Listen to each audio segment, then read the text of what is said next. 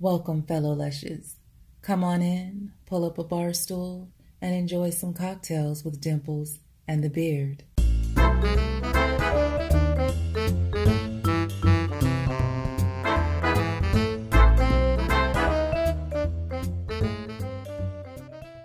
So you're playing through pain. You gonna do this? No. No. Okay, go ahead.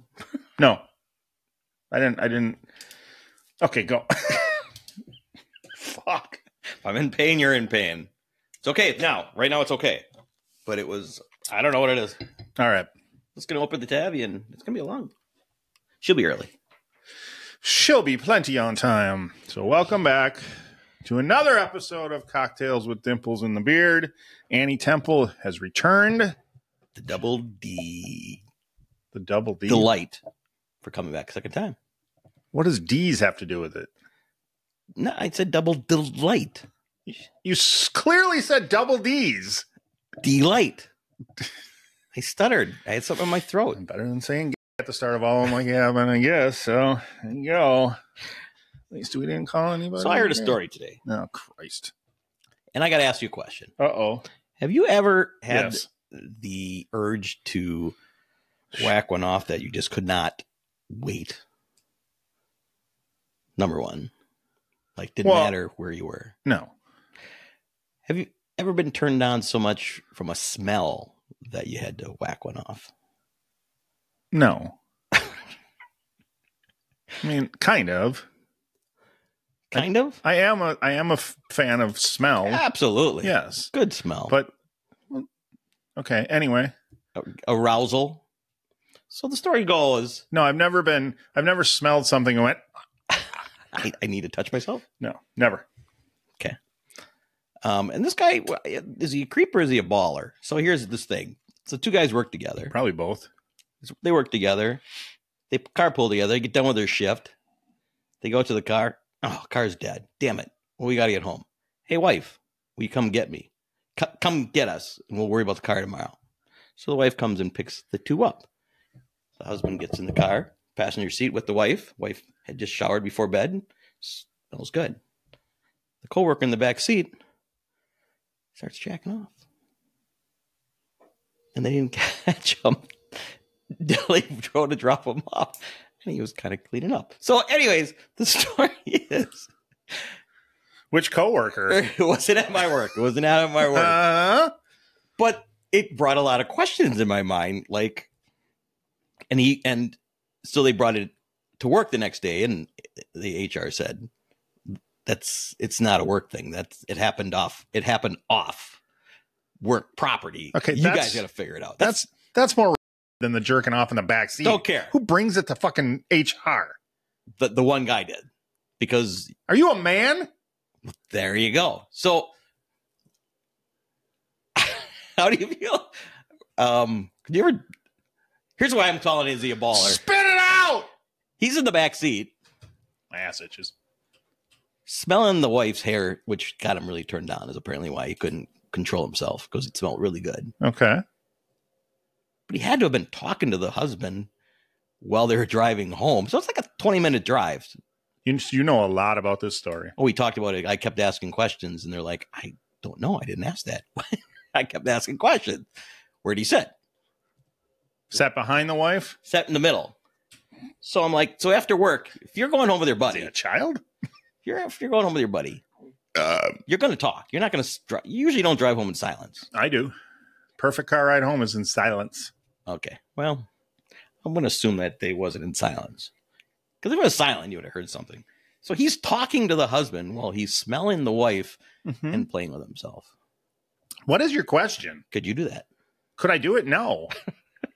How many times have you done it? No, I couldn't do that. Now, my question is, how creepy was he? Is he in the back seat, leaned back, and he can smell, or is he moving? I would have, because there's levels of creepiness that, like, if it's me in the front seat, my wife's sitting next to me, and my coworker jerks off to her, but he's not all creepy about it. He's just so.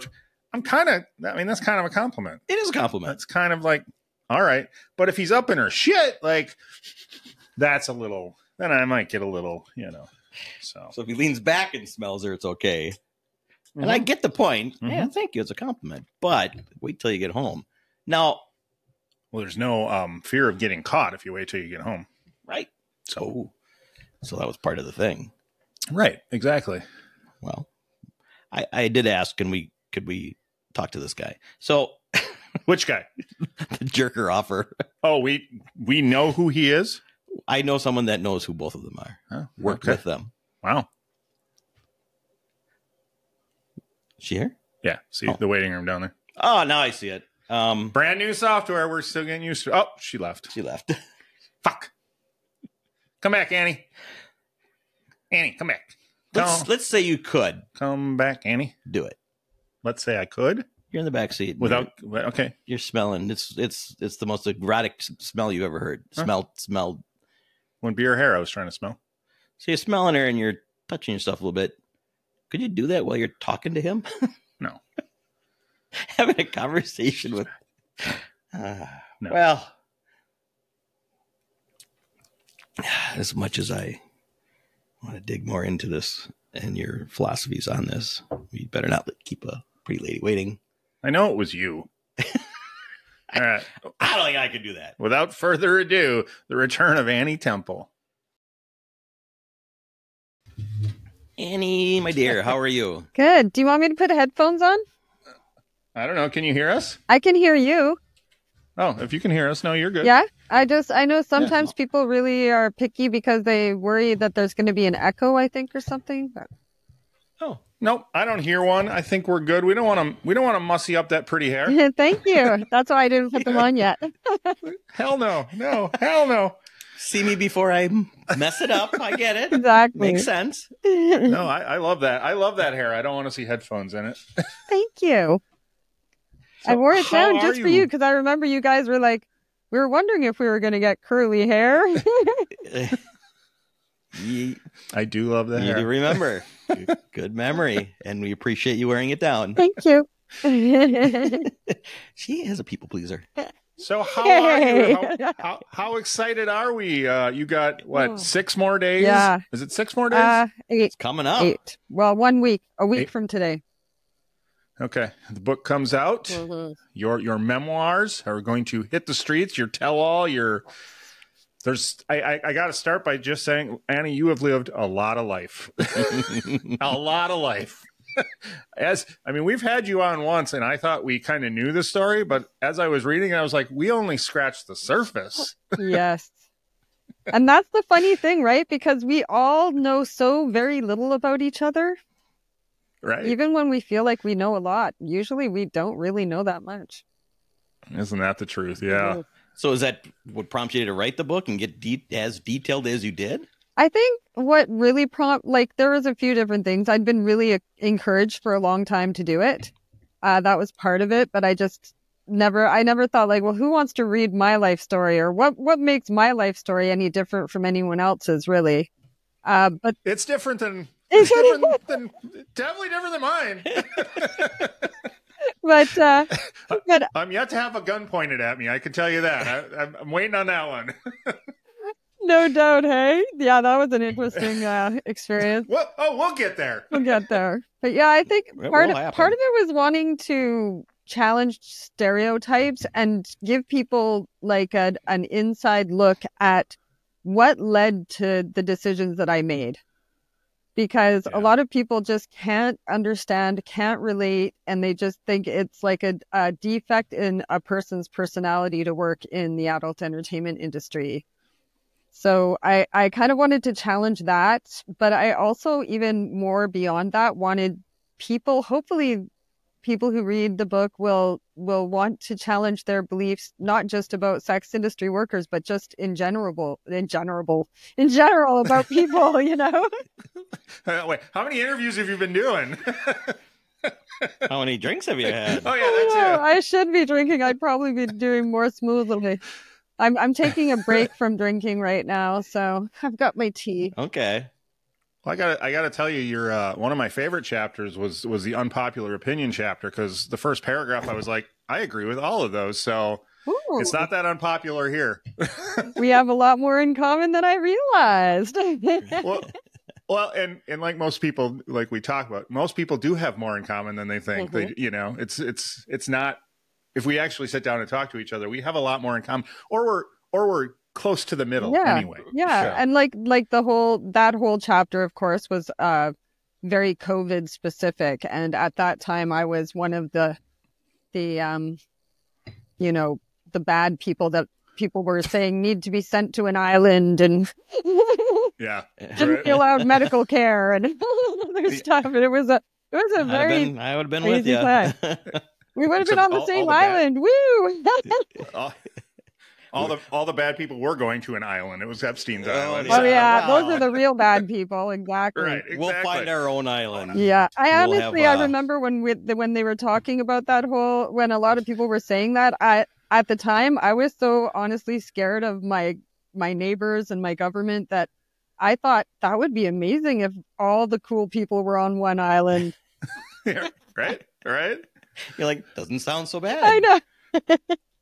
We'd have a lot more fun, that's for sure. Well, we'd have a lot more choice. And choice. Yeah, well, that's why most of the United States is moving to Texas. So yes, I know. Everybody's leaving home and moving down south. So and whereabouts are you guys again? I forgot. We're in Wisconsin, so we're not far from you. Oh yeah. So do you have more of is your state more blue or red? It's purple. We will end up being one of the deciding factors in the election. Really? That's so cool. Yeah, we're a very contested state. Yeah. So your state might have voted in my idol, the love of my life, Robert F. Kennedy Jr. Yeah, I was. Believe me, you know what? That's funny. That's funny. I forgot how I got on that train, and you were. She was in love. She went and saw him. I should have I have an RFK shirt. I went out and after we had that interview, I started paying more attention to him and really started to fall in love with him. And I was reminded again of how fickle politics are when he dropped out and decided to endorse somebody who anyway. I know. But it is what it is. He broke my heart. I still love him, but I still hang on to every word he says. But yeah, I'm just glad I don't have to vote in the United States election. Well, I'm not sure you guys have it much better up there. Not really. It's so hard to trust anyone in politics because the whole system is broken. It's not just the people. Yeah. And I don't want to go obviously long on politics, but have you seen Robert Trudeau's brother, the one who drives the RFK bus around? He was driving it around the States. No. He was a big RFK supporter. Really? And he's like Trudeau's brother? Trudeau's half brher. Yeah, it's like his half brother. I have heard of some of the things that he's said about him. Negative things. Yeah. I mean, he's very nice about it. Apparently they get along, but he doesn't agree with them. But yeah. Well, that's I know. That's what it's supposed to be. A lot of my family doesn't agree with me. Yeah. On a lot of things. Sure, especially the whole sex work thing. Like this whole thing with my memoir coming out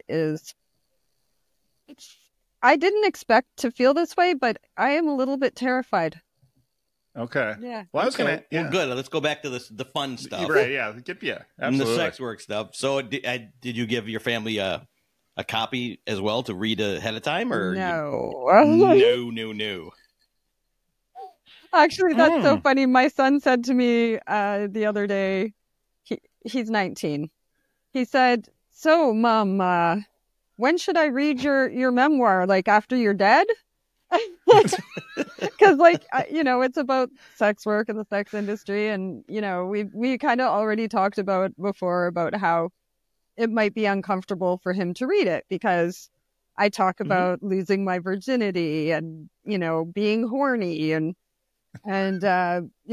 everything a son doesn't want to hear. You don't want to think about your mother, having sex and that kind of thing. So I just didn't know if he would be comfortable with it. So I just warned him. I said, honestly, if you want, you can read it anytime. Like I'm not telling you not to. I'm just warning you that, it might not be comfortable for you to read it. That's all. And I honestly kind of in some ways hope that my parents will read it, but also in some ways hope that they don't. It's just weird. I don't know.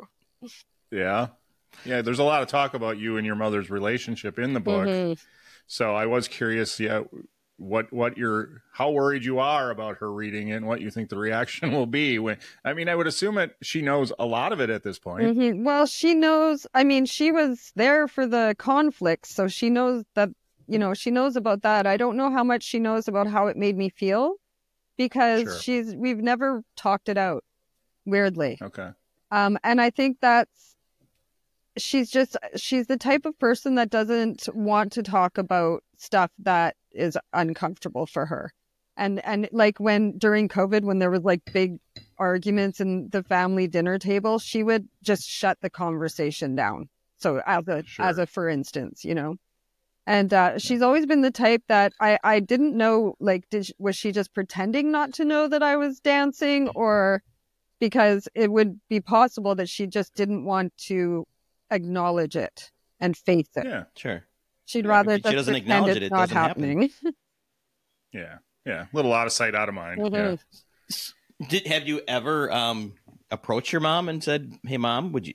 I would like to." Maybe you don't, but I assumed you would want to talk about it. And has she ever just shut you down, or just you haven't approached her? No, I've tried to. One time, I tried to plan a lunch with her, and I was going to talk to her about my memoir. And we went for lunch, and I mentioned that I was writing it, but she just didn't really seem that interested in the conversation, and I just didn't want to take it in that direction. It's our relationship is a bit fragile from everything. And I really like having her in my life, and I just don't want to have like a uncomfortable conversation. If she wants to, this is how I feel. If she wants to talk about it, then I would be happy to talk about it. But like, she's never apologized for some of the things she said or did, but she said things that sounded almost like an apology, like telling me on my birthday how proud of me she is, and stuff like that, but never saying what she's proud of specifically, but just things that are kind of acknowledging that she accepts me, and that's kind of where it is with her. Well, and I think that totally is her way of, apologizing without apologizing. Yeah, without having to acknowledge. And that may be the best you ever get from her. It could be, and like as long as that's fine with me, because I don't have like this need to hash it out or confront her or anything like that. I actually writing my memoir helped me heal from a lot of that, because I would imagine, at the age of 50 or the last 3 years I've been writing it, but late 40s and 50, going over all of these things again from my older, more mature perspective, and I could see it a lot more empathetically. And I can look at it like, okay, well, my mom wasn't rejecting me like I thought. She was actually doing what she thought was the best thing for me, which was to try and force me to quit stripping by doing the only thing she could think of, which was to withdraw her and withhold her love, And you learn that from your own parents. Like, usually that kind of behavior comes from your own, shitty upbringing. So Yeah. You could feel the growth of you throughout the book as the story went along, and I was thinking of, as you're saying that, the mantras that you learned from the Wayne Dyer book about not being able to control others, kind of that must be in your head as you're writing this down. Like, I don't know what's going to come of this, but all I can do is put out what I want to put out there, and now it's in the world, and whatever happens. Yes, that has been a part of this process, which has only really kind of been happening since I started my lives. I decided to do a live every day for 2 weeks before I release my memoir. And now it's a week in of lives. And it's funny because a lot of the emotions, I think I was suppressing them because I've been so busy. But then when I have to stop and actually talk, and there's no one answering me and I'm just talking. It's like all of a sudden I'm hashing through all of these emotions and fears that I didn't even really realize like how strong they are. And and as I get closer and closer to the day, because like I don't want to believe that anything terrible is going to happen because I'm releasing the memoir, but there's fears, you know. I'm so impressed that you read my book. I have to fully admit I have the last 2 chapters left. So like everybody, you know, like I procrastinate. So I was reading furiously yesterday. Really good though. That's pretty good. 2 chapters left, and those 2 chapters are really basically like the last couple years of my life, and like what. Sure. And they had to be added. Really, most of the information had to be added because when I was done writing it, suddenly a whole bunch of shit went sideways in my life. I had to get the surgery, and then my relationship ended, and it's just been like so much stuff that I didn't anticipate happening. And then I'm like, this is pretty big stuff that needs to be included before I release it. But it is a cool way to bring out memoirs. I mean, a lot of them are people are settled in their life and whatever, ready to coast off, and then they could go back. But yours was happening as you go. I know. So, you know, it's you got to write them in one weekend and get them out on Monday, or otherwise they're out of date. That's what it felt like. Yes.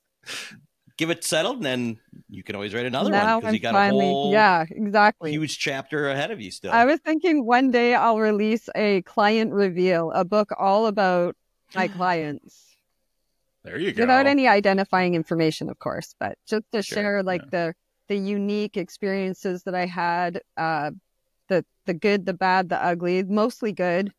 And I think from what I remember, you've had a good string of good luck with a lot of your clients, which was nice. Well, I mean, it requires screening and creating advertising that attracts the type of client that you want, and being very ruthless in rejecting the kind of clients you don't want. You know, and a lot of people would say that I have privilege to be able to say no and turn down clients. That's something that, especially in the sex industry, people say that if you can turn them down, then you have privilege over sex workers who are more desperate and can't turn down the money.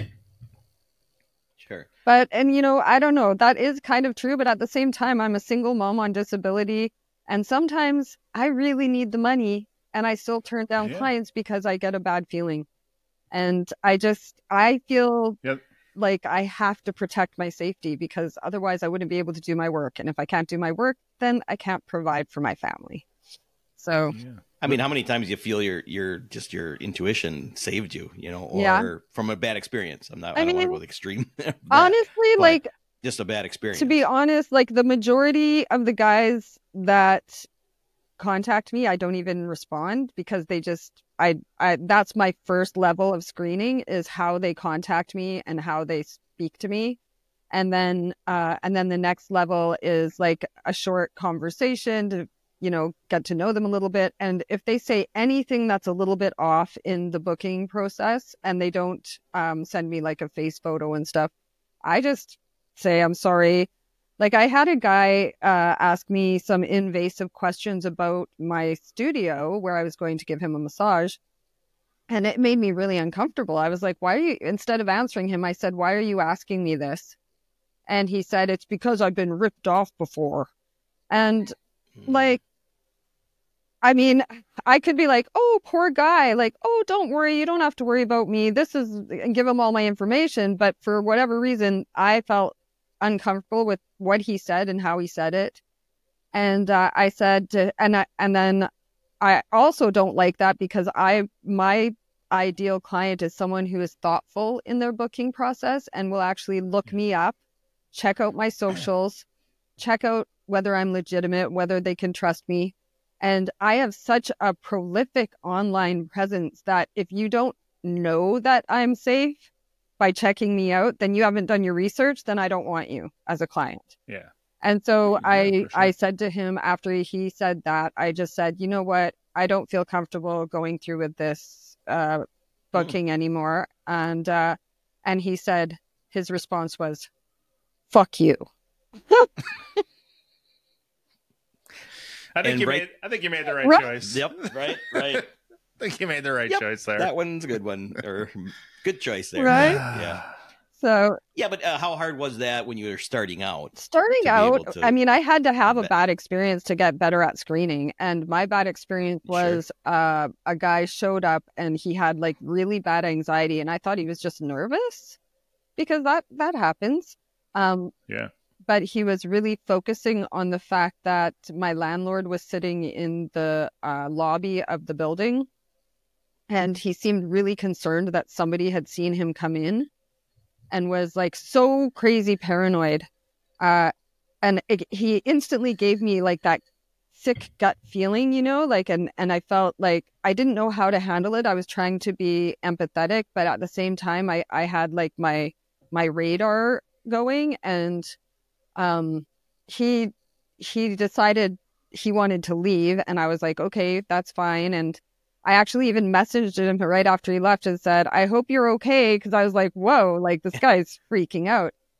And then after he'd been gone for a few minutes, I started to like calm down and realize that I had been having that gut feeling. I didn't recognize it at the time, and I'd never been in this situation before. I'd never had someone behave this way. And once I calmed down, I started to realize how sketchy his behavior had been. And I started to think, oh my God, I wonder if he was going to do something. And he was all freaked out because somebody saw his face when he walked through the door. And I don't know, but like something was just off. And sure enough, about an hour later, I start getting these harassing messages from him about my disgusting building and my landlord, and just started like trash talking me and just weird, stupid shit about my building. And then I was like, okay, this guy is obviously, and I just blocked him. A little out there. Yeah. So this happened about 6 years ago. That's when I started doing massages. And now I still get messages from this guy almost every time I post my ad. He still reaches out, and he'll pretend he's going to book with me. And then I ask for the screening process, and then he'll send something about my landlord or about the building or something like just something that gives it away who he is. And I'm just like, wow, that is like that's dedication right there. Not letting go. Wow, but that's mental illness, you know, and that's why this work you do have to be so careful about. And then like I teach in the business Bible that I wrote. There's a whole chapter on controlling a session. And a lot of that is about de-escalation, managing the client in a way that doesn't anger them and doesn't upset them and doesn't make them feel judged or anything. Even if you're just so like mad at them because they're pushing boundaries or scared or anything, just to really like bring things down, control the session until you can get them safely out the door, and then take notes on them, get a rating system on them, and make sure you never take them back again. And that's, you know, even just simple things like that a lot of new people in the industry, they might not take notes, or they might not remember somebody when they contact them again, and then they're faced with the same asshole, you know? So yeah, absolutely. Yeah. Now, you guys, you created the website, The Naked Truth, and an online forum and place for strippers to go, and it's expanded since then. I'm curious, do you, as a massage, do you guys, like sex workers, do you guys pass that information on to each other? Like if you get a client who's something like this, do you like alert everybody else, hey, watch out for this guy? Well, there are like blacklists. There are communities of sex workers that if there's someone who's violent, we do try to share that information. Yeah. For instance, like even if a social media post is going around of a sex offender that's recently been released from jail, we'll share that in the groups, and we share like people will go in, especially new people will ask questions, and we always share information with each other on how to work safely and how to manage different situations. And I accessed those groups very extensively, like early on doing massages. And now I'm one of the people who tries to return the favor by helping other people as much as possible. But I still learn a lot in there all the time. Yeah. So it's going well. And if I remember last time, I shouldn't say you worked with the police, but kind of got them off your back. So far, they haven't arrested us. So, okay. So that's still going, which is the way it should be. But it's good to hear it's still going well. We actually, I don't know if I can say this. Yes, of course you can. We're old friends. We tried to get, we're putting on a panel for my book launch day. It was a coordinated collaborative event between my fellow coalition members who are also Naked Truth colleagues and myself, my Annie Temple brand, to have this panel event and celebrate the launch of my book on the same day. And the panel event is called the War Against Erotic Entrepreneurs, a Working Class Crisis, because we do feel that it is a working class crisis. And some of the things that my colleague Susan Davis will be talking about, things like housing exclusion, like how you can get kicked out of your place if they find out that you're a sex worker, and how it's written right into our rental agreements that you can't be a sex worker and live in that building. And that is actually illegal, because they say that in Canada, sex work is legal. And so it's illegal to evict people for a legal occupation. You know what I'm saying? Yeah, right. So that's one way that we're being discriminated against. And it's, it's very scary when you could be kicked out of your home, especially if you're a parent. And then there's other ways, like, for instance, I tried to sell my books and my webinars on my website, and I tried to connect a payment portal, but I can't get a payment portal. None of the companies will allow me to sell my books or my webinars because they say that I am outside of their not community standards, but whatever their terms are that they use, their terms and conditions, because I work in the sex industry. So even just saying that I like having a book called How Sex Work Shaped My Life and Business Bible for Erotic Entrepreneurs, because of the names of the books, they won't allow me to. And I'm like, well, what if I really wanted to get out of sex work and I was using this to try and get out, and they're blocking my ability to get paid in another way, Yeah. They don't know if your book so weird. How sex life shaped, or how sex work shaped my life. They don't know if it ends with you being out of sex work. Maybe the book is all about how maybe they should let you sell. I know. to meet their values. I mean, they don't, that doesn't make any sense. Yeah. So we call that financial exclusion. And some sex workers have been denied business bank accounts, also been debanked, been kicked out of banks because of their work. And weird things are happening too, where people are getting limitations put on their accounts just because they're flagged, and they're flagged based on conditions that have been identified as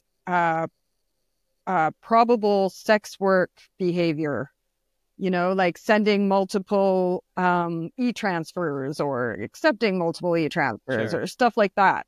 And so this one woman that Susan Davis knows is sending money home to her family in another country, and and she's gorgeous and she dresses really, stunning. And she probably has no idea that they're probably doing it because they think she's a sex worker, even though she's not, When are you going to move yourself to the land of the truly free? Right. What is that, Texas? Well, there you go. Now, what's funny is Texas claims to be that, but they're also the one where they ban Pornhub. Yeah. So it's, That's my biggest problem. I'm like, and you probably got that from my book, I'm so in the middle of I feel like a binary system just doesn't work. Why do we have to hate, like if we're on the right, then we hate sex workers and trans. And if we're on the left, then we hate guns and church or something. I don't know. But like, it's just like, you can't, like, what about those of us who believe in God, own a gun, and think that parents deserve to have medical rights over their own children? Right. Absolutely. And I mean, yeah, we keep going back to politics, but most people are that way. Most people are in the middle. I know, right? That's why I loved when Robert F. Kennedy Jr. was running, because his platform really spoke to me in the way of addressing like the corruption and addressing health issues in children. And those are things that are so close to my heart as a mother and as someone who's been through a lot of medical trauma. So that's how I found him. He wanted to fix problems. He didn't want to just coast with them. So I agree with that. Yeah. He still does want to fix problems. So. He does. Yeah. He really does. It seems to me that he believes that he can trust Trump, and I guess we'll have to see what happens if Trump gets in. But yeah. I forgot what I was going to say. Either way, but yeah. So do you know anybody that has been kicked out of their apartment because of? Well, yeah, it's been an issue for some people. Yes, it's been used against people because our network of sex worker activists stretches across Canada. Well, it stretches all over the earth, but in Canada specifically, we've been talking a lot about housing exclusion, and there's even housing conferences and stuff going on that we've been trying to penetrate and get in there and get our agenda on their agenda and that kind of thing. So it's been very interesting. I mean, that's some of the stuff we're going to talk about at the panel, is all of this kind of exclusion of sex workers and discrimination against a legal occupation. Right. And then we're going to try to address this whole also part of sex work that most people ignore, that men work in the sex industry too. And because a lot of the rhetoric that makes people feel entitled to stigmatize sex workers is that it's exploitation of women by men. And when you say that, you're completely ignoring the fact that there's men who work in the sex industry. Absolutely. And I mean, and if you ask some sex workers, we would say, that it's the men being exploited. Yeah. Darn it. I mean, I always try to be nice. Are you sure you want to come back and see me every week? Get expensive. Heck yeah. Well, let's go. No, I lost what I was going. I had it. No, I want to, because I think the one thing that we really didn't go deep on when we had you on the last time was I didn't realize how extensive your medical troubles were. And I didn't realize you were nearly on the verge of death at one point, and that we almost weren't able to have these conversations. And I honestly, the terms that I had never heard the term vaccine injury before. And I'm curious if you could talk a little bit about that and how that went into your what ended up being your medical issue. Sure. So I mean, I was like everybody. I got all my kids all their vaccines, and whenever I was sorry, I had a fly flying around me here. He's been in my house for a week. I need to get him. It's like you're waving me. It's like one. I'm just waving at everybody. You're in Canada, isn't it cold enough? The flies are all dead by now. It's no, not where I am. It's raining right now. It's still pretty warm out. Okay. But so I totally just went along with what we were taught about vaccines being safe and effective. Never ever questioned them. When my kids were little, I had one dear friend who decided not to vaccinate her child, and when I asked her about it, she said that she just didn't think he needed to have them. And I thought, okay, whatever. Like, I didn't judge her. But I thought, well, I'm going to vaccinate my kids because I thought it was the right thing to do. It was the safest thing to do. And I honestly didn't think that anyone would ever hurt babies, would ever intentionally hurt babies.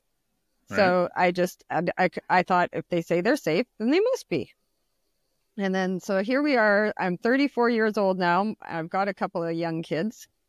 And it's recommended in my job. I was working in a transition house at the time to get the Hep A/B shot, it was Twinrix is the name of it, but it's basically for hepatitis A and B. It's a combination shot. And you're supposed to get 3 shots in the round. And after my first shot, I actually started having gastrointestinal issues. But at the time, didn't even think it could be from the vaccine because I thought vaccines were completely safe. Trusted the vaccine. It would never have occurred to me even. But after the second shot, I started to have even more severe issues. And my husband at the time said to me, could this be from the vaccine? And I went to my doctor who had administered the vaccine and said, could all of my health problems that have suddenly happened be from the vaccines? And he said, oh, no, it couldn't be from the vaccines, which is a complete... Of course not. It's either a lie or... They're paying him to... He's either, like, honestly, sure. he's either, like, never read a vaccine insert, which listed all of my symptoms, or he's lying, which is just shocking to me, you know? So... Anyway, so on went years of health issues and doctors and specialists, and no one could help me. And it wasn't until I decided to try and take some control of my own health and change my diet that I started to have some improved symptoms, because it turns out that vaccines cause an autoimmune response. And when you have an when your immune system is activated, it can attack pretty much anything in your body, not just the virus that's introduced with the vaccine. And so when your body's in that hyperimmune state, it can start to react to things like the food that's in your body, the food that you're eating while your body is like dealing with all this toxic shit in there, you know, and what happened is I developed multiple food allergies without knowing it. And so I was just eating the same diet and I was constantly sick. And when I changed my diet and got rid of a lot of those trigger foods, my symptoms improved really dramatically, but I wasn't healed. I still continued to have gastrointestinal problems, which culminated into an emergency about 4 years after the vaccine. But like those problems were ongoing. It was like a roller coaster. But when that happened, and this is the crazy thing, at the time I thought there had to be something that caused it, you know, and I was trying to think, what did I do? Right. Because I had by then realized that what caused the first, you know, serious decline in health was the vaccine.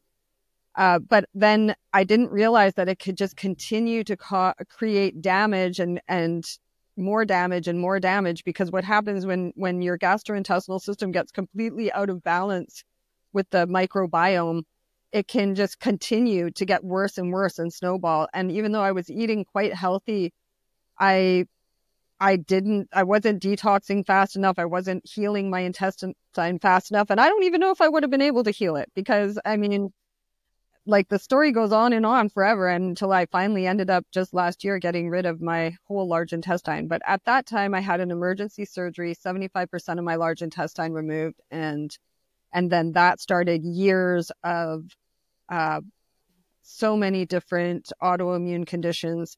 So when people are sick, when people have autoimmune conditions, what I immediately think now is that they may have had a vaccine injury. Sure. But whether or not that's what caused their problem, that the medications that they're on are making them sicker. Because that's what happened to me. Because the surgeries and the medications and the antibiotics, I went from just having gastrointestinal problems to having full-blown arthritis in every single joint in my body and all kinds of other health problems, because medications don't heal you. You know, they just make you thicker and sicker. So then I launched on like a real purposeful, I learned about the vaccines later when I did my research. I did research because it was coming. I was so sick of the medical system. I was so sick of doctors. I didn't trust them anymore because of everything I'd been through. I mean, they treated me like it was all in my head until I lost my intestine, you know? Yep. And then, jeez. And then probably woke you up and said it's still in your head. Yeah, no. Then they took my health issues seriously, but then they cornered me in my hospital bed, trying to coerce me into taking immune suppressant drugs. And by then I was so terrified to take any kind of medication. And honestly, almost any medication I ever tried, I would break out in hives and I would react to, because that's how sick my body was. Wow. So I was terrified to try and take their drugs, because when I researched immune suppressant drugs, by talking to other people, that I did research them, but I find the best way to research is to talk to people who are on the drugs. Yes. And so I went in, go to the source. Yeah, I went into Crohn's forums on Facebook and asked questions. And the majority of the people who were on the immune suppressant drugs were still in and out of the hospital. Like, my doctor was basically saying if I wanted to have a normal life again, I would have to go on those drugs. And I just was so resistant to that idea. So I instead thought, there are people who have healed naturally, and I want to be one of those people. So I just became committed to finding a way to heal naturally. And I largely got my life back. Like, I don't have arthritis anymore. I found the right natural supplements to detox my body a lot. But the one thing that I was unable to do, no matter how hard I tried, was to heal what was left of my large intestine. So when they took 75% in 2012, and then left like just my sigmoid colon and my rectum, and that part of my large intestine just continued to be diseased, and it was just managing it for the next 10 years with my health going like this. And then finally last year it just got to a point where it had to be dealt with. So I ended up getting a permanent ostomy, which is a poop bag on my stomach, and now I'm an ostomilf. And there's definitely a category for that. I think I'm the one who made that category. Yeah, there you go. Yeah, you should probably trademark and patent that thing right now. Right. Because you wear it, you wear it loud and proud, and that's as you should. Thank you.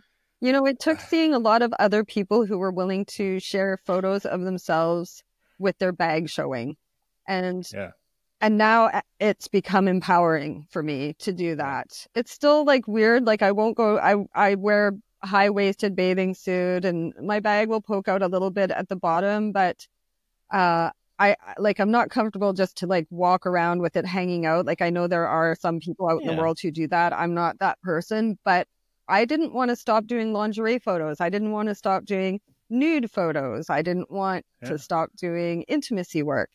And I really feared that I wouldn't be able to do any of those things, that people would find me repulsive, and that I wouldn't be marketable anymore. So I can actually honestly say I'm a 50-year-old woman with wrinkles, a poop bag, scars, no belly button. And people still pay to spend time with me and see me naked. Absolutely. Hell yes, they do. Well, that's part of your growing, right? And just part of your whole journey to not let other people dictate what you're going to do with your life. And here you are talking about it to thousands of people and loud and proud. And I can't tell you how proud I am of you. And I think it's so wonderful that you do that. Thank you so much. That really means a lot. Another and sexy as ever. Oh, thank you. Yeah, and that's another kind of hope that my book a way that I hope my book will impact people is people who are insecure about their bodies, to be able to learn how I overcame my own insecurities. And there was work involved. It's not like I just miraculously came through it thinking I'm hot. You know what I mean? Like the first time I had my large intestine, my 75% of my large intestine removed, I had an ostomy for 4 months. And during that time, I hated myself and I was disgusted by myself. I wouldn't leave the house. I cried all the time. I wanted to kill myself if they didn't remove that bag. That's how bad it was. And so to be able to come through it this time with the attitude that I can do anything now and my life is better because of the bag, that's just such a huge growth, as you say. And it did take a lot of work on myself to be able to get there. But another thing people don't realize, and I talk about this when I go on sex worker podcasts, because I want to know, am I the only one? Because I don't think so. But I feel like, at least for me and for probably for a lot of sex workers and many that I've talked to, being in the adult entertainment industry has actually made us more confident about our bodies and more body secure than most of the, we call them civilian women, most of the like civilian women that we know. And we feel like, you know, when you're burying yourself all the time and people are accepting you the way you are, you naturally become very comfortable with your body. And and this work in that way has been such a wonderful thing for like my confidence and like anytime I've started to feel down or feel insecure, the acceptance, love, and, you know, being treated like I'm desirable and beautiful. The fact that I thought I was going to lose all my clients and they're all still here. Just those kinds of things make me realize not just that I'm beautiful, but that that people aren't as shallow as we think they are. People, you know, we need to give people more credit, men, especially men, more credit, because they're not just objectifying us. They're not just looking for the right body to spend time with. The personality, the connection, the conversation, all of that stuff matters. And I obviously have made my clients feel close enough to me and caring enough to me that they don't care about the bag. And they still think I'm sexy as fuck. Excellent. Well, and it wasn't an easy journey. So for anybody out there listening and they're like, well, any similar struggles, I couldn't do it as quickly as Annie did. Well, it wasn't quick, right? I mean, it was some time, and you gotta stick with it, and it will turn out in the end. Yeah, and with any body can be beautiful and feel beautiful. That's the most. Yeah, everybody. Yeah. It is interesting because your style of writing, the book does move along at a nice pace, and it feels, you forget that it is the length of time that it is, you know, it reads so quickly, and it's so entertaining that you're like, this must have happened all within like 6 months, but this is happening over the course of quite a long time. So 27 years. Yeah, it's still going. Well, and I was going to ask you about, because you dedicated the book to you, which I assume is because we're reading it, whoever is reading it, which was, you don't see that often. So that was a nice touch. But is that what made you dedicate it? Because, well, I mean, in all complete honesty, it was because I wrote it during COVID, and I just was so heartbroken by how much division there was in our society. And I found that the one safe place that I had to go to was my massage studio. And in that space, one-on-one, like 99% of my clients were jabbed, as they say, and I was unjabbed. and yet we never, ever had any kind of problems, arguments. And some of them were very staunchly firm about the whole vaccine issue, but were able to open their minds because they were in this situation with facing this person that they cared about and that they believed in, and I could articulate my position, and they could understand, like, okay, she almost died from a vaccine. Obviously, she's not comfortable getting a vaccine, and they could accept that, you know? And then but they couldn't accept it with other people. And so then I would be like, well, how do you know they don't know someone who had a vaccine injury? Or how do you know that there isn't something in their history that's brought them to that decision? But everybody has a history that brings them to the decisions that they make. And if you know that history, often you can understand it and be more open-minded and less judgmental. And so when I was writing my memoir, I kept thinking about how, if, you know, I was like the double whammy of being like an unjabbed sex worker. I was not just a sex worker, and I was not just unjabbed. I was like all of the above. And how if I could get people to understand and relate to me through my story, then I could help heal division in our society, and not just with those specific topics, but if you could grow to understand one person who's had that you know, those many drastic different experiences and made those many unpopular decisions. And then maybe you can open your mind to accept other people too. And so when I dedicate it to you, the reader, it's because I really want the reader to be impacted by the book and actually even maybe feel a little bit changed by the time they're done reading it. Well, I enjoyed reading it for one reason. I was one of the believers. I got vaccinated. I got the first booster and then started to get educated, and I haven't been boosted since. But it was interesting to read your chapter and to hear it from somebody who had gone through what you had gone through and understanding why you weren't willing to do it again. And you know, because I knew, and I proudly say I was not one of these, but I did know people that wouldn't have anything to do with somebody who didn't get vaccinated, wouldn't be in the same room with them. Yeah. And it's sad to me that you know, that is what we live with now, yeah, I think people decide to there do too. Like I think it went the other way too. Like not just with the people who got vaccinated and became intolerant of the unvaccinated, but the other way around. The people who didn't get vaccinated became so triggered and so angry, and a lot of them are still carrying that. They're still carrying that anger, you know. And it's just.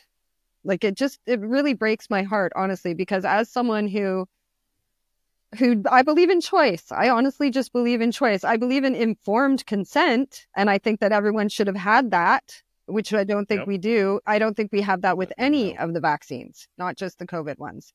But I do believe that everyone should have the choice and that we should all respect each other's choices. So that was the greatest tragedy to me, was how people weren't respecting each other's decisions, you know, even screaming. Like I went to a rally, like a freedom rally, we called it, you know, and, you know, some of the people would be screaming at people on the sidelines who were wearing masks, take off your mask.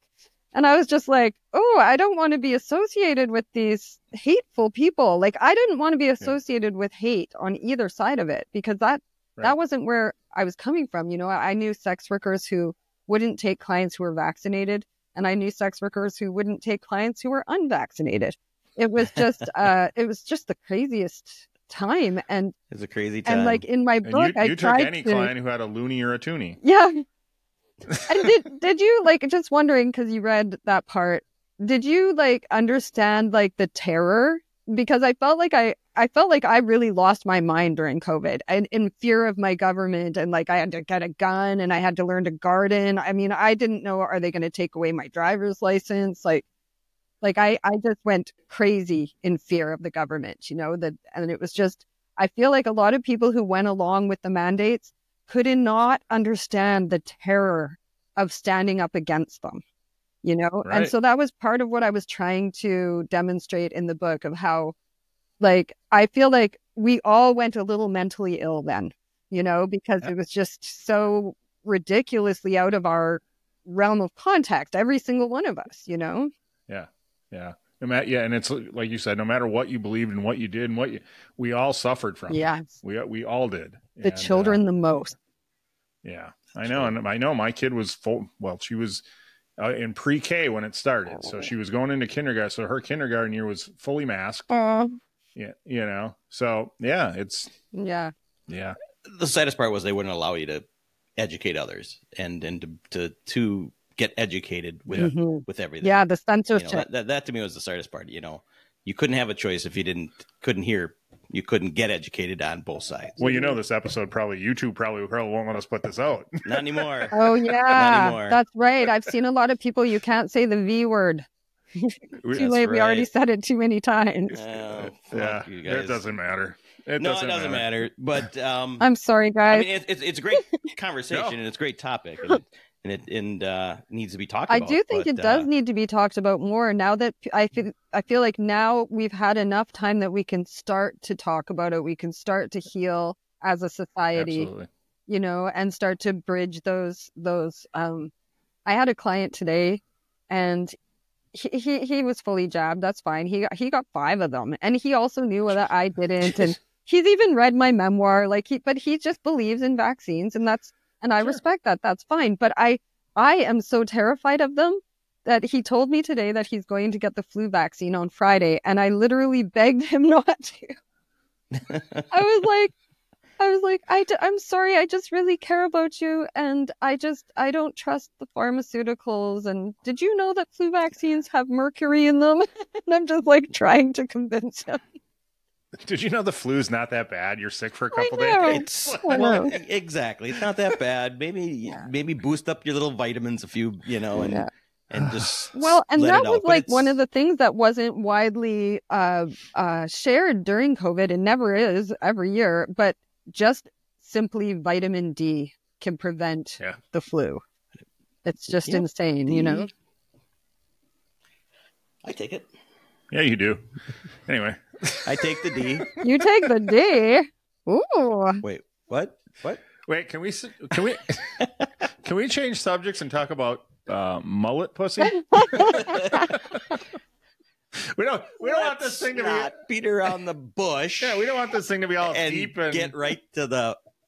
Because when you open the table of contents, the first thing that sticks out to you is a chapter called mullet pussy. It does.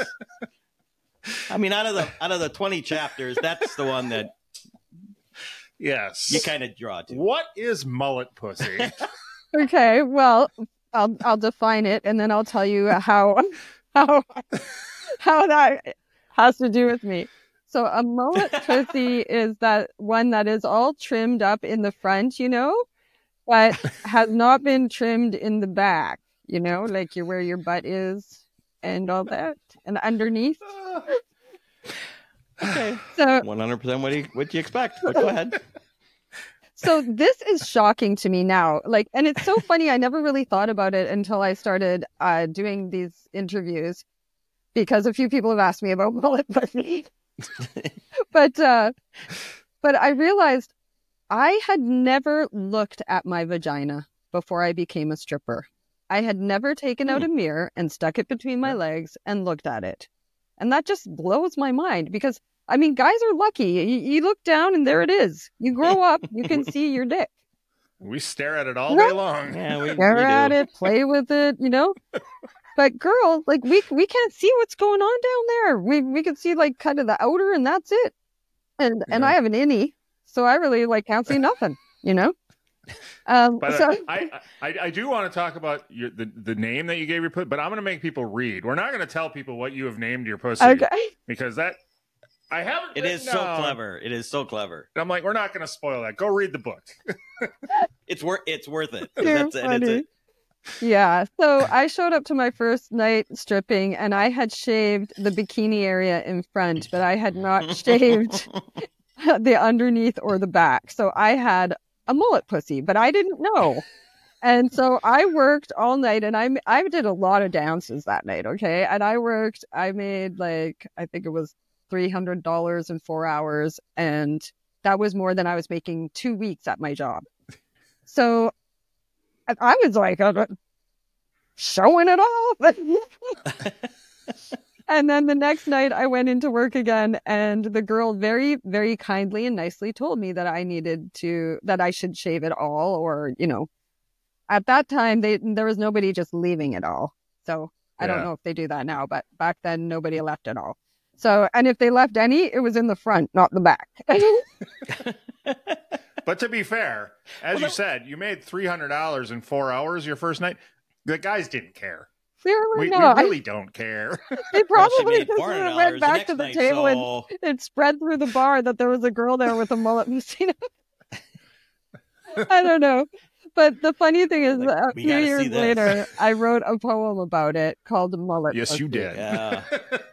And then that poem was actually published in a sex worker zine in the downtown east side of Vancouver, and I became infamous for that poem. And I to the point where I'd be walking down the street and I would hear mullet pussy. I know it was for me. You're like, I can take credit for that. I don't even need to look around. I know. Yeah. Yep. I would, take a bow.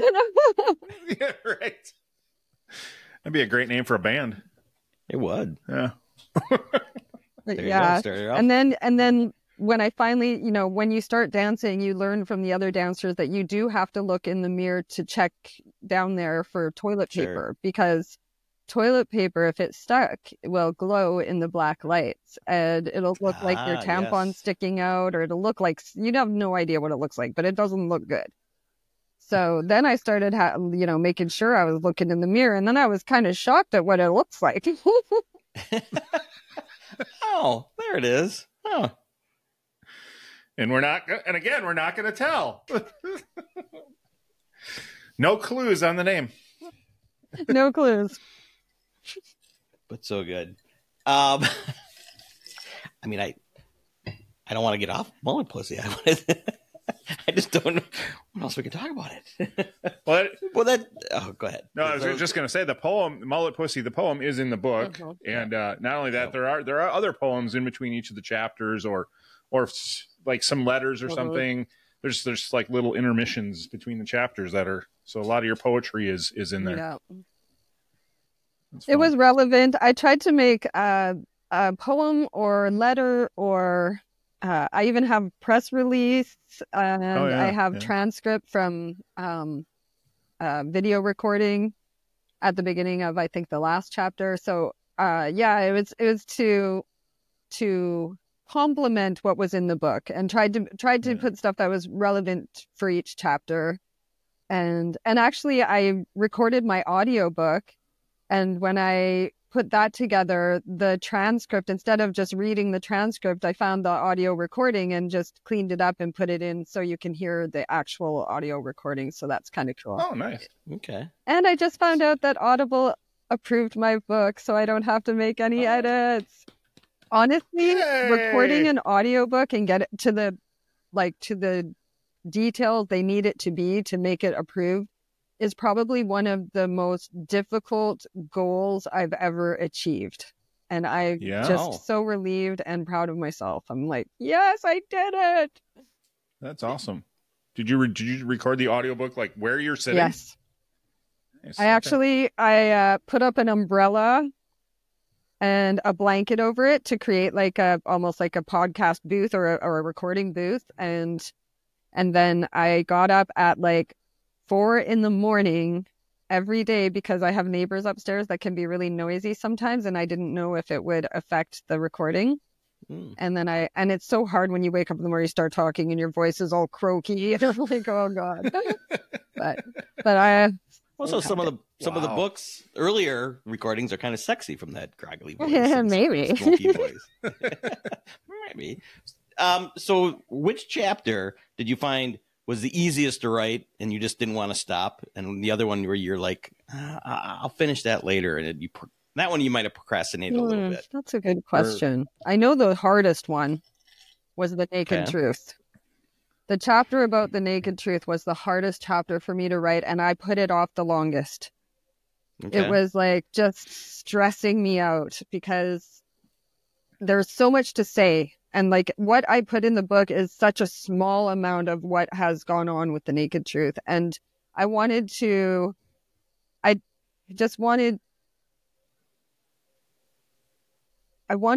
it in a way that all of the people who were involved would feel honored by what I wrote. But I also feared that I might get some of it wrong. And because so many people were involved in so much of it, it's very possible that I did. And so at the very beginning of that chapter, I actually say, I apologize if I got anything wrong, because the years of illness really did fuck with my memory. It's been hard to get it back. The vaccine injury itself, I went from being someone who was so on it, my brain worked so well. I was a straight A student all through my whole schooling life. And when I had the vaccine injury in 2008, I couldn't copy and paste something without going back and undoing and rereading 3, 4, 5 times, because I would forget what I was doing. My brain did not work anymore properly. And when I cleaned up my diet, it helped a lot, but it's never been completely the same again. Yeah. Okay. So when you did the audiobook, was reading that a second time, like you had to write it the first time. Now you're reading it. Was that easier to do or even harder? Oh my gosh, you guys. Okay, so editing the book, I edited it so many times, and every time I edited it, and then I had to add another chapter, and then I broke up with, my relationship ended, and now I'm like, oh my God.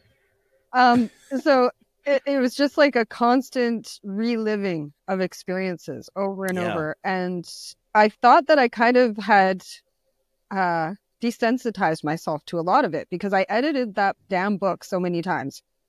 And then I still sent out a copy to everyone that needed editing.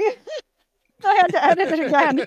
But the audiobook was speaking everything out loud was very different. It was re-traumatizing, in all honesty. And there are parts of the book when people listen to it that they might be able to tell that I was actually holding back tears because it was just so hard to remember, like when my husband's family rejected me and thought that I was faking my illness. And when I couldn't pick up my 2-year-old anymore, put her on my lap. And like, I came home from the hospital and we had to get rid of her crib and put her in a bed because I wouldn't be able to lift her in and out of the crib anymore. And just so many things that impacted my family because of my health. That was a big part of it. And then also, COVID wasn't that long ago. So that was really like reliving that. I got a little teary-eyed remembering some of the emotions that I went through during that time as well. So it was definitely super emotional to record the audiobook. And I was just so relieved when I found out yesterday that I don't have to do any more recording. Honestly, when this is over, I'm never going to talk about I'm just kidding. Yeah. I'll tell you right the next one. Yeah. So then let's make a happy note. Which was the funnest chapter to read out loud? What was the funnest? I mean, there were parts in the book where I had to like cut out my laughing when I edited it because it was so funny. But like definitely the chapters where I was talking about like the time that everyone in the lineup did mushrooms. I have that written down because I agreed with it so much when you said 18 minutes on mushrooms feels like an eternity, especially when you're dancing. And I'm like, yes, 18 minutes on mushrooms feels like an eternity. So I can only imagine. I cannot believe we got through that. Looking back now, I mean, I would never do something like that. Honestly, looking back at my book, the amount of stories I have about doing mushrooms, I didn't even realize I did mushrooms that much in my life. And then I was like, wow. Were you somebody who journaled a lot or did you have to rely? Okay. So you had a lot of this written down and were able to pull from that?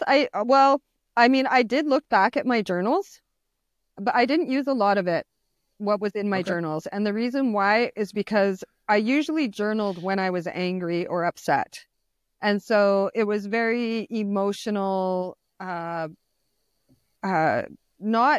like I wouldn't have been able to really give the correct context if I used that stuff, because now I can, like I said, I can tell you the whole story and give you all the different angles. Whereas in those moments when I was journaling, all I saw was my own pain or anger or fear. And I couldn't really tell the big story in those situations, So for instance, I would have like I'd be sitting in the bar between shows writing about how the DJ told me that I'm lucky I didn't get fired. I was going to get fired because my boobs are too small, but he talked them out of it. And I would just be like trash talking the DJ about F you, loser, and like just horrible things about the DJ. And it was just because I was just, I was hurt by the fact that they wanted to fire me because of my boobs, but also like, don't tell me then, or I don't know, or like, why are you trying to, like, I don't know. Anyway, but you're young, you're immature, you're emotional, and you're writing it all down. Yeah. Well, that's interesting. Yeah. But it's a great point and it's probably beneficial, because it is one-sided, one anger-sided. Mm-hmm. So and like, someday maybe you can go back and read them and laugh through them. Well, yeah, but also realize how far I've come. Sure. Because like when I wrote my book, I didn't remember that. When I went through my journal and read that, I didn't even remember that. Like it was that minuscule of an event in my life that I didn't even remember that. I remembered another time when I did get fired because my boobs are small, but I didn't remember the time I almost got fired.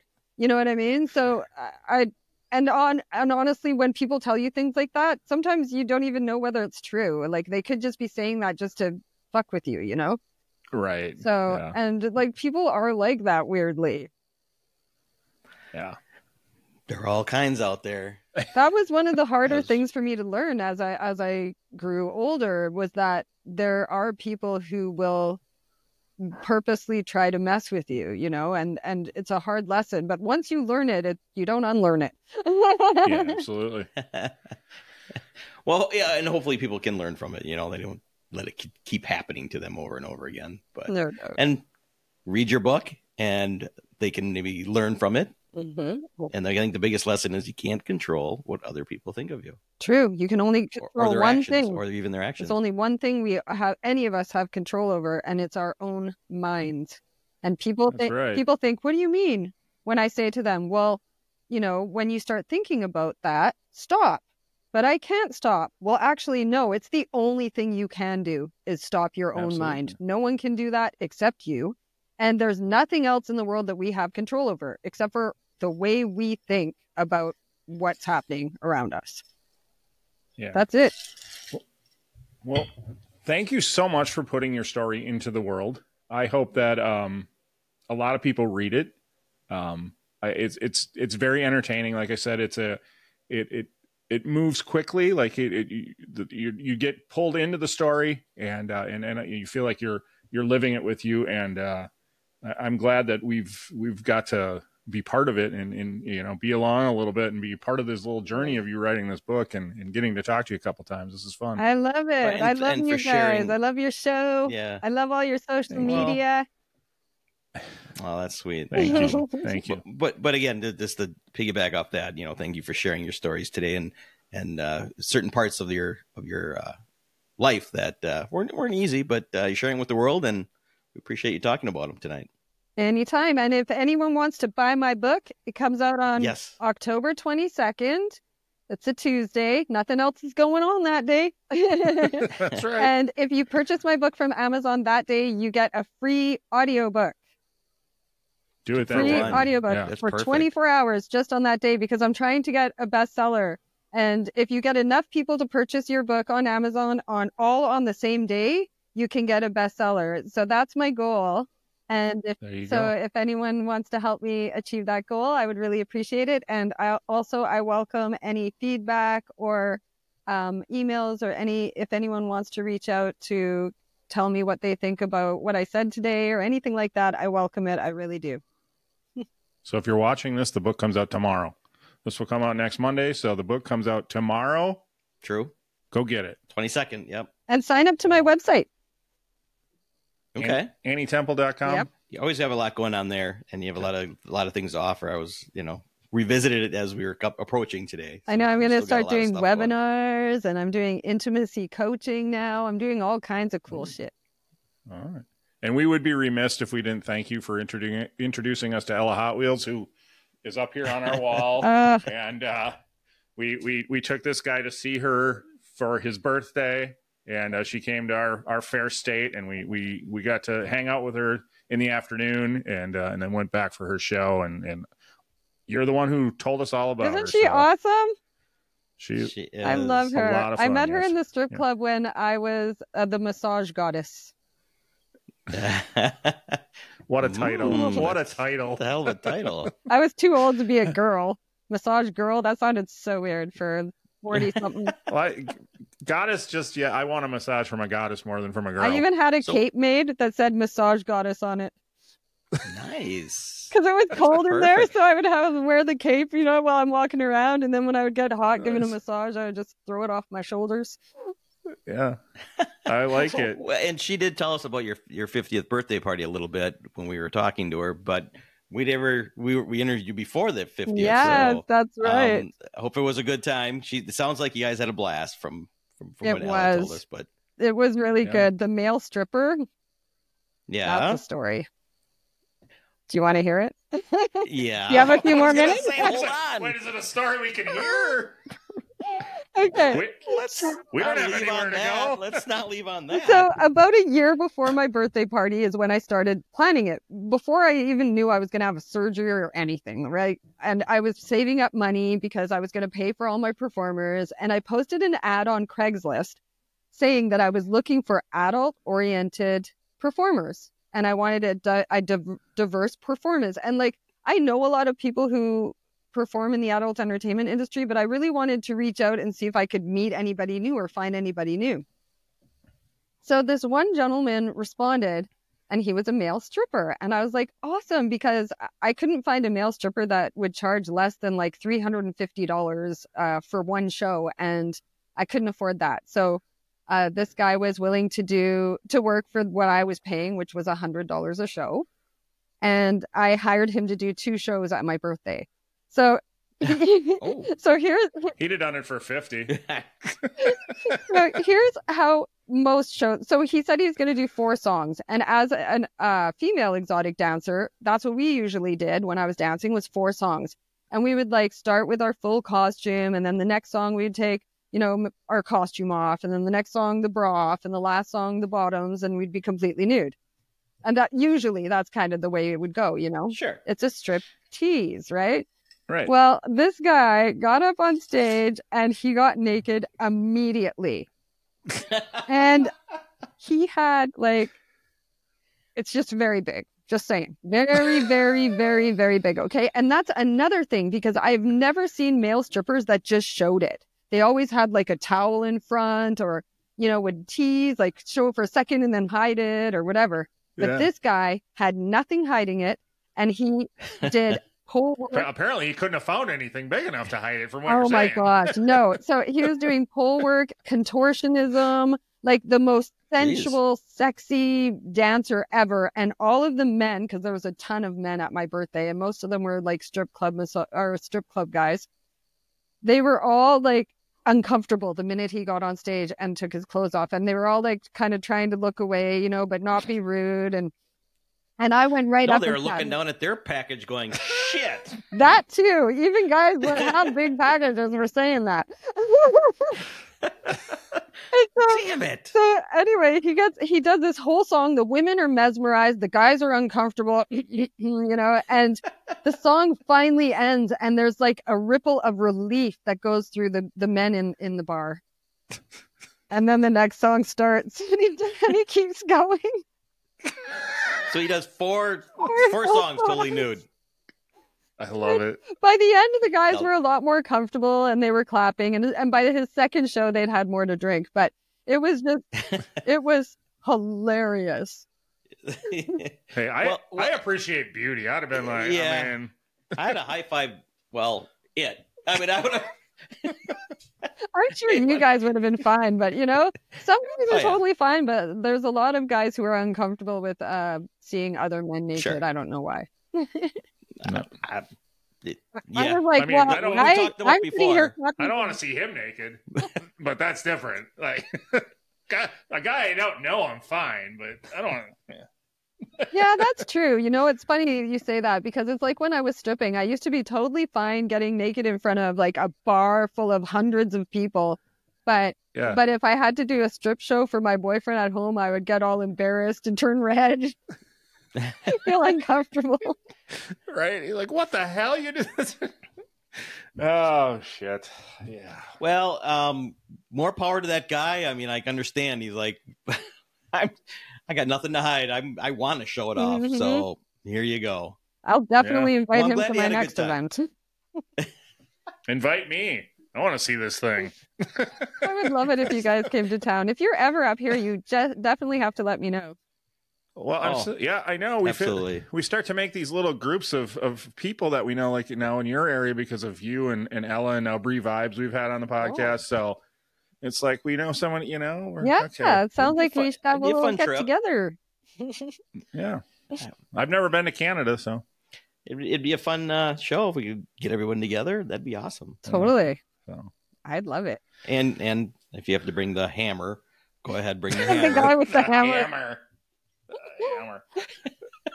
Well, what was his stage name? Frankie Lyman.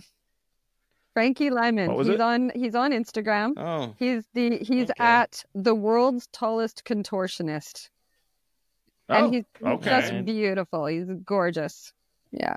We'll be following him. Yeah, definitely follow tonight. him. He's really cool, super cool guy. Yeah. I expected a better name, but whatever. Like that. Frankie Hammer. Yeah, Frankie Hammer. I don't know. Maybe you can suggest it to him when.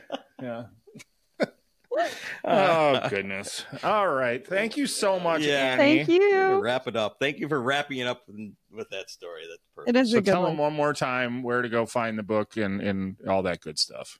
Go to my website annietemple.com, because I'll have a link, and no matter where you are in the world, it will go to the correct Amazon for you rather than having to search it. You can just go to my website and click, and then you'll get taken straight to the book on October 22nd, which is tomorrow. And for buying on October 22nd, you also get a free audiobook. And so you can listen to the whole thing in my voice. And also, please give me your feedback. I love to hear from people. Awesome. Thank you so much, Annie. We love it. And when you're writing part 2 of the memoirs, let us know. We'll do this again. Awesome. My next book is probably going to be about intimacy. Perfect. All right. We like that too. Stories. Yeah. I like it. All right. Thank you so much. Always a fun time. Love you guys. Thank you for listening. The tavern is closed for now, but we'd love to have you back for more fun next time. Seriously though, get your asses out of here.